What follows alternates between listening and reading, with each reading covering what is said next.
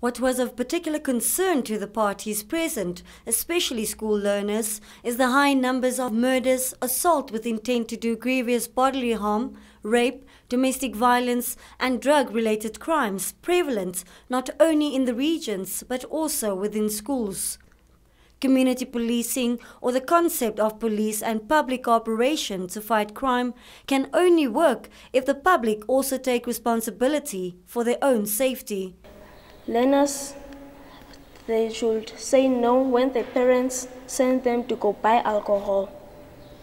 And alcohol abuse, it's not for teenagers or the person under the age of 18. Learners are using alcohol, drinking, and so on, while their parents are there. Nightclubs in residential areas. This has been a very difficult issue in Namibia. We see young children going out at night, not even telling their parents where they are going. People are breaking into people's houses just to rape them.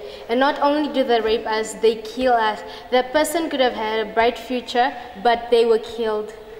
We also think that the Ministry of Justice, they shouldn't give bail to the rapist, because once they are out of prison, they go out and do the same thing again. Mothers, at the end when they get pregnant, they see they cannot support their children.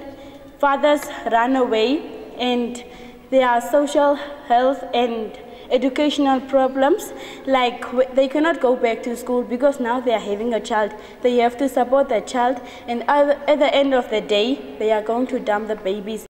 The City Police Working Group are hoping that there will be a big turnout of learners, teachers, parents and community members, as well as church leaders and relevant ministries and stakeholders this coming Saturday at the Bethel Parish for debate on ways to alleviate problems in society. Rhyn, the English reporting for the News on One.